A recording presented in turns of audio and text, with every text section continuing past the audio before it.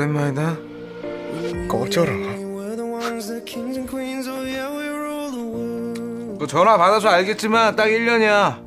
나도 여기 오고 싶어서 온 거 아니니까 딱 1년만 같이 지내보자고.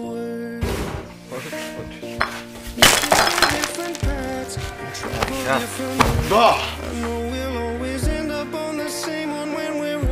식탁에서 방까지도 못 가는 새끼가 허세네.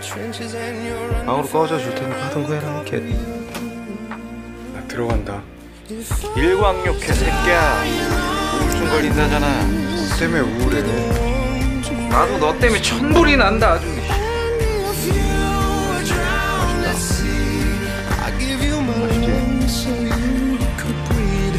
이 사람들은 정말 행복하게 산 것 같지. 사춘기라서 그런가 보다. 성공해서 돌아오려고 오래 걸리나 보다. 별의별 이유를 다 만들어서 이해하고. 근데 너 끝내 안 돌아오고. 사람은 밀치고 갔으면 사과를 하고 가야지요. 장님이야? 아니 장님이면 지팡이라도 들고 다니던가. 몸감으로 밀폐를 붙여. 아니 가보네. 그럼 뭐라 그래? 네가 무슨 홍길동이야? 형을 형이라 부르지 못하게? 형은 무슨 일? 형님 때문에 조영이가 웃네. 뱃속에 그지가 들었냐? 배고프면 얘기를 하든가 나보고 해달라고. 내가 해주려고 그랬지.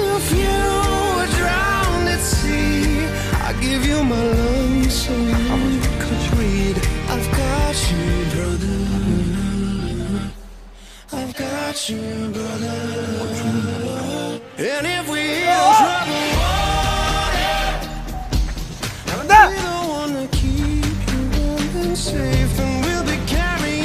나간다고 누형!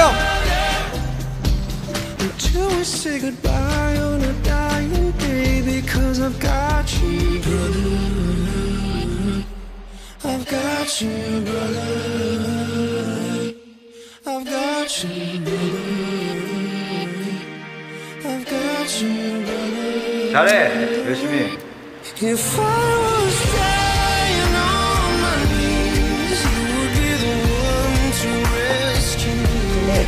근데 그때는 있잖아.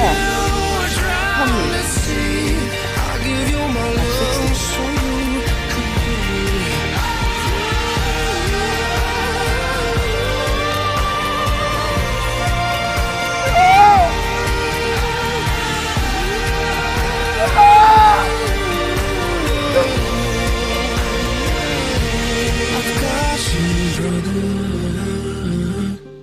I've got you, brother.